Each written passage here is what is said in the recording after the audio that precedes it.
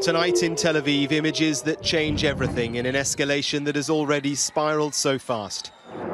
Israel's missile defense systems lighting up the sky as they try to intercept incoming Hamas rockets. 130 of them were fired from Gaza in one barrage. Flights at the international airport were urgently suspended and diverted. Hamas said it was a specific target. And on the streets, injured Israelis, which, for Israel, will move this conflict onto a different level. The earlier Israeli assault on Gaza, which prompted the Hamas retaliation, had been relentless. And for those who are not the targets, but who are so often the victims, it is terrifying. With the weight of the Israeli Air Force on top of them, there is nowhere safe to run. Locals filmed the moment a 13-story building collapsed. It's not clear how many people were in it at the time. It is a residential block. The Israelis had earlier said that they were targeting militants in their homes. The number confirmed to have died through the day and the night before continues to rise. Children too. Here, a mother and her son are buried. They're from a refugee camp. Most in Gaza are refugees. And in one of the hospitals, agony and defiance. This man vows revenge for the death of his comrade, a member of Hamas's Jerusalem brigade. On the Israeli side of the fence, which locks Gaza off, in the city of Ashkelon, the air raid sirens sounded through the day.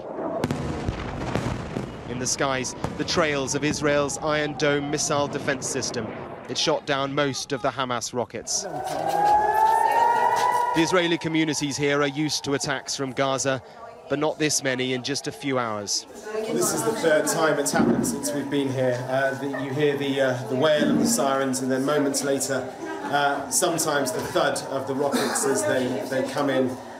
From Gaza, there have been scores of rockets over the course of the past few hours, most of them hitting here around this town.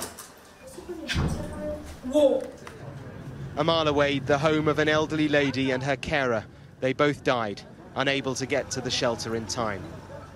The Israeli Defense Forces spokesman was here, keen to show us what Israel faces from Hamas. No one can look at this and see anything other than a tragedy that has happened here.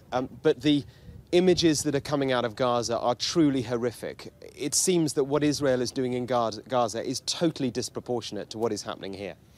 I would beg to differ. I think that what we are doing are specific strikes against military targets inside Gaza that are part of the Hamas and the Islamic Jihad's military infrastructure. We watched the Iron Dome intercept some of them as they flew north. Let's go in, let's go in. Come on, Mohammed. Hamas claims to be the defender of the Palestinian cause, striking their occupier. Israel will strike back harder still, and the diplomacy to break this cycle isn't there.